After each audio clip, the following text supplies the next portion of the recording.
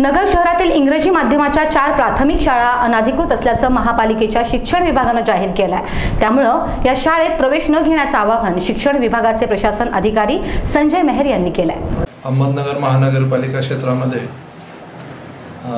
आम्हाला एकूण 4 अनधिकृत शाळा प्राथमिक वर्गाच्या सापडलेल्या आहेत। यापूर्वी त्यांना आम्ही फेब्रुवारी महिन्यामध्ये एक नोटीस पण दिलेली होती।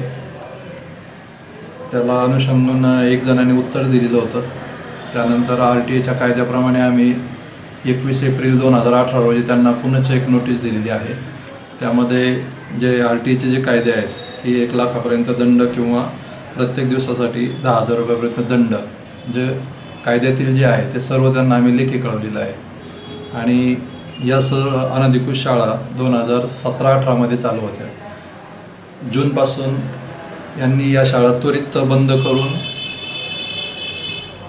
बंद कराव्यात किंवा जर त्यांच्याकडे जर शासनाकडे त्यांच्या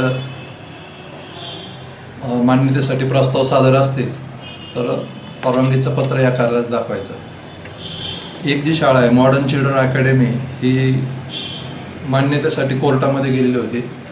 कोर्टातून वरिष्ठ पातळीवर याबाबत निर्णयाची प्रक्रिया चालू आहे, परंतु अद्यापपर्यंत शासनामार्फत त्यांना अधिकृत अशी परवानगी आलेली नसल्यामुळं या 4ही शाळा आम्ही प्राथमिक शाळा अनधिकृत डिक्लेअर केलेल्या आहेत। या शाळांमध्ये पालकांनी आपले विद्यार्थी टाकू नये।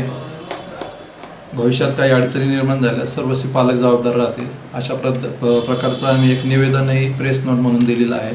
आणि हा सगळं डाटा आम्ही माननीय शिक्षणाधिकारी प्राथमिक जिल्हा परिषद अहमदनगर यांना पाठवलेला आहे।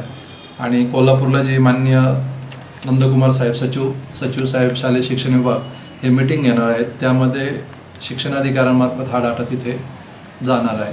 आणि सचिव साहेबांनी अनधिकृत शाळांवर स्ट्रिक्टली ॲक्शन घ्या म्हणून सूचित केलेलं आहे आम्हाला। मग त्या अनुषंगाने ही काल आम्ही प्रेस नोट देऊन तातडीने कारवाई केलेली आहे।